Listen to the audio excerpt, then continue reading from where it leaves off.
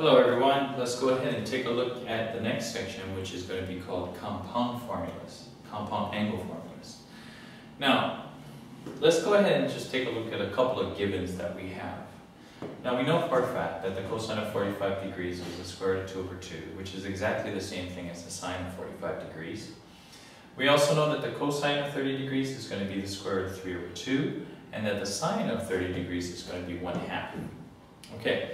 Now, those of course are going to be determined because we know what the particular ratios are for the 45-45 right triangle and the 30-60 right triangle. And so we know that these values are indeed correct as well as exact.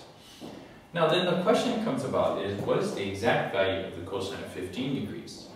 So if you actually went ahead and tried to put this into your calculator, of course you'd come up with some decimal value. But that's not exact, because even if you were to do this on your calculator, you wouldn't be able to come out with this expression here, which is exact, or that answer there, which is exact.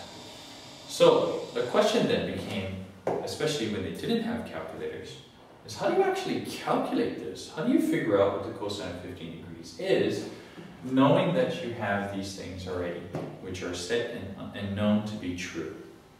Well, what they created, these brilliant mathematicians, is they determined that you can actually determine what the cosine of 15 degrees is, so long as you go ahead and use what is called the compound angle formulas. Okay?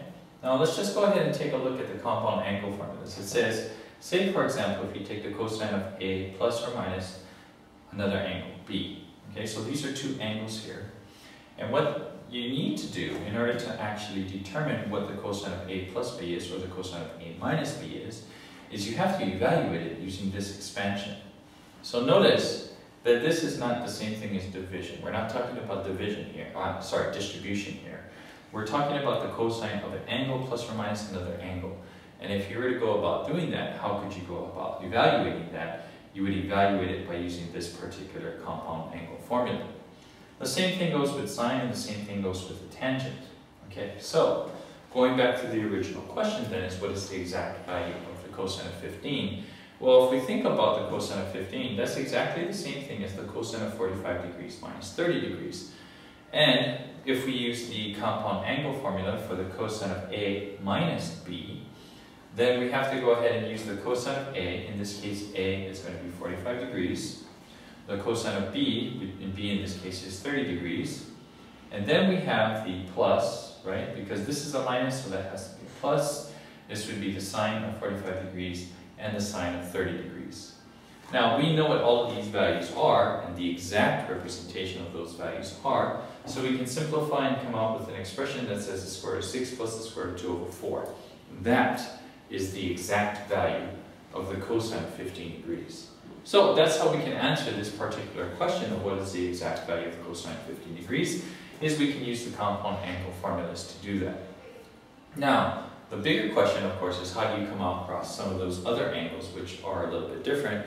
Well, sometimes we can't actually go ahead and find an exact value for those because of the fact that we can't go ahead and establish what they look like in terms of a compound angle.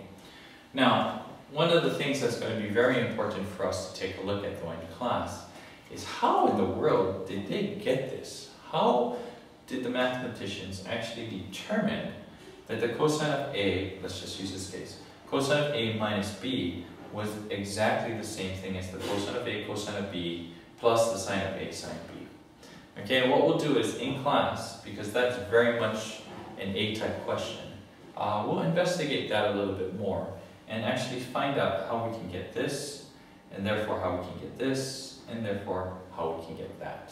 Okay? So, but in terms of actually how to go about calculating and using these compound angle formulas, and there you go, you've actually seen an example of that, and we'll go ahead and take a look at more of those types of problems as well in class. Okay?